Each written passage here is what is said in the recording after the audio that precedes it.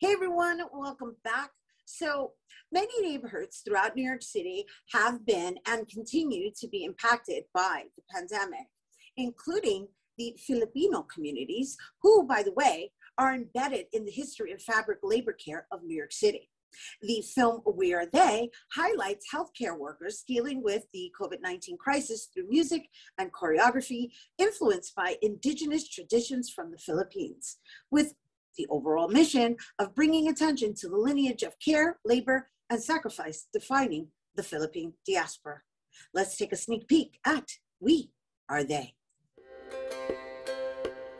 It was around, I think, mid-March. I remember the emotions, and for the most part, I remember what has happened during COVID.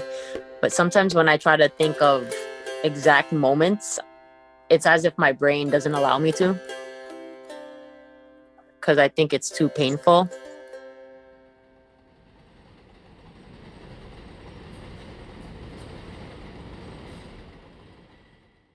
And joining us to tell us more about We Are They, please welcome co-directors Jaclyn Reyes and Diroy, and composer Will Simbol. Hello and welcome. Hey, hi. Thank Welcome.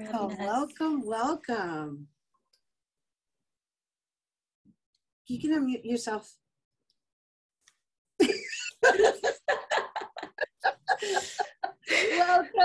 Welcome to you all. Wow. Thank you for your service. And as artists, and of course for putting our frontliners in the front lines of our storytelling.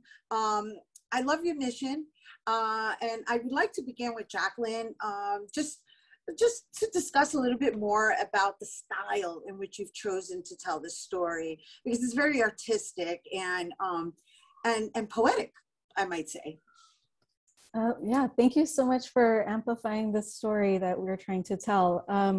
So what I thought was really important in telling the story of Filipino nurses was to make it culturally relevant for the community that it is telling the story about. And so I thought it would be great to incorporate not only the voices of actual healthcare workers who have ties to the Little Manila neighborhood in Queens, but also have Philippine dance help tell that story, not only of who we are as Filipinos, but also different forms of care beyond how we think of care. And so, Deanna, I know I introduced you as a co-director, but let's just mention that you are also the director of photography and the editor, which means you are, in essence, the other storyteller within the story itself, because the way you've captured it and duplicated, and it has a beautiful rhythm, just in the little bit that I was able to see. And so I wondered if in your style of storytelling, were you thinking along the lines of how to heal visually in representing the healing agents? Because that's what I refer to them as. Yeah, that's a really beautiful way of putting it. I think Jaclyn and I had conversations about this as well. During the editing process, I felt like it was a healing process. I was living in Woodside, Queens at the time, and you'll see little snippets of my son and my mom in the film. And I wanted to interweave my personal story with the stories that are happening in the neighborhood, and also with the Filipino frontliners. So with the edit, I felt like it was a time for almost hunkering down and trying to figure out the pace and the story and the feelings that I wanted to convey to the audience. And so, Will, I know I'm talking about rhythms and I haven't referenced the music, but let's talk about the influences behind the composition. Is there folklore in there? I mean, educate us a little bit about that. Oh yeah, well, in the Philippines is so diverse in terms of 127 some odd languages, not even dialects, separate languages and ethnicities and independent groups that come from that country. So for us here in the States as Filipino Americans, to try to define what that means when you have such diversity outside of that is always a challenge. And what does Filipino American music sound like? So it was a huge challenge. even in that small little pocket of Queens, we have such a multitude of ethnicities and languages and culture. And the question is, do I pick one and just go with it, or how do I incorporate elements and everything else? And I've been so just blessed and fortunate to have been able to play with such amazing musicians over my time. So what kind of the tying throughout the whole score is the kuglung, which is that 2-string lute, which really just gives us that pacing. And what stood out with me with our healthcare workers is this thread of we just kept going. Like we just kept going. We just had to do it. And for that to be our through line. And the 2-string lutes are found all over the Philippines. It's like across the island is one of 2 instruments you see quite often across. So I want to start with that. And then all our instrumentation and notation kind of run around that start. All right, so it's your own version of a fusion. Yeah, I love it. I love it. Love it. Love it. Love it. And plus, I want to introduce our viewers to your culture, right? And understand how coming from the diaspora, you're actually building on your ancestry, which is what this story is about. And also, there's the fact that I believe there were 67 Filipino nurses who died during COVID-19, and it's really admirable and honorable for you all to make sure that that story is going down in history as well, right? You know, as a person of color, I know how important it is to make sure that our faces and our contributions are noted. And so it's really the style in which you've chosen to do it that I'm really fascinated by. And so you've chosen the location deliberately as well. Because do you want to share a little bit about Woodside with us, Jaclyn? Yeah, sure. Thank you for all those words, because yes, it is true that seeing ourselves represented and telling our own stories is really, really important. Woodside is it is a very intentional location. The beginnings of Woodside actually, not Woodside, but of Little Manila in Woodside started with healthcare workers. So after the passage of the 1965 Immigration Act, Filipino nurses were recruited to hospitals all over the country, including Elmhurst Hospital. And then the nurses that went there started Little Manila.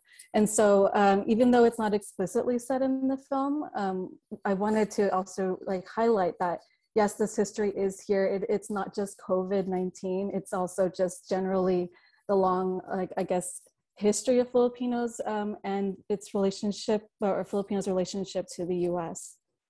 And so for our Bronxites that are not familiar, we're referring to Elmhurst, Queens, right? just a clarification for Thank you. right? It's Little Manila, Woodside, Elmhurst, Queens, right? So, and you, Deanna, what would you like to share with regards to the way you captured visually in making sure that the ancestry, because even in the costumes and the way it's said, and I know there was this image of this person dancing on the train station, so it was kind of like, I don't know, it kind of gave me a feel of like a ghost, you know, in modern times. I mean, it's all abstract. I mean, I haven't seen the whole thing, but just in the little bit I saw, I was like, oh man, wow, this is so beautiful. Yeah, I think the combination of all of it, even like the music and the dance and the space, it really brought some kind of magic to the screen, you know. And I think that we wanted to honor the nurses, and usually my form of storytelling is documentary storytelling. So we wanted to bring in voices of the nurses, but also to combine it with all of these different elements in a way that interweaves our own history and our culture and the current situation that's going on with COVID-19. And so the film itself is, the running time is it's a short film? Yeah, it's about 10 minutes long. 10 minutes long. And how long did it take you guys to make it?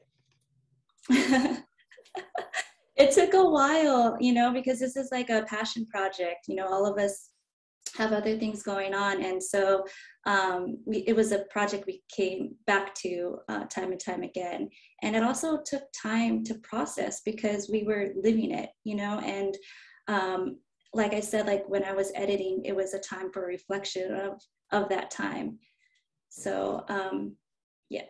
Like you said it beautifully. It was a time for healing in the process. Yeah, and I think you all captured that in your respective areas of the film. And we have one word time for you to just share what you want people to walk away with. We'll start with you, Will. One word. Yeah, on the spot. Gratitude. Jaclyn. Ooh. Community. And Deanna. Reflection. Beautiful. And I think we can all afford that. Gratitude, community, and reflection. Thank you all for being here with us. And you guys, once again, will be screening at the Philippine Consulate, and that's happening on Thursday, November 18th. And if you're interested in learning more about them and the film, you can visit their IG at Little Manila Queens. All right, we do have to take a quick break, but when we return, we're going to learn about the different films featured in this year's International Puerto Rican Heritage Film Festival. Don't go anywhere.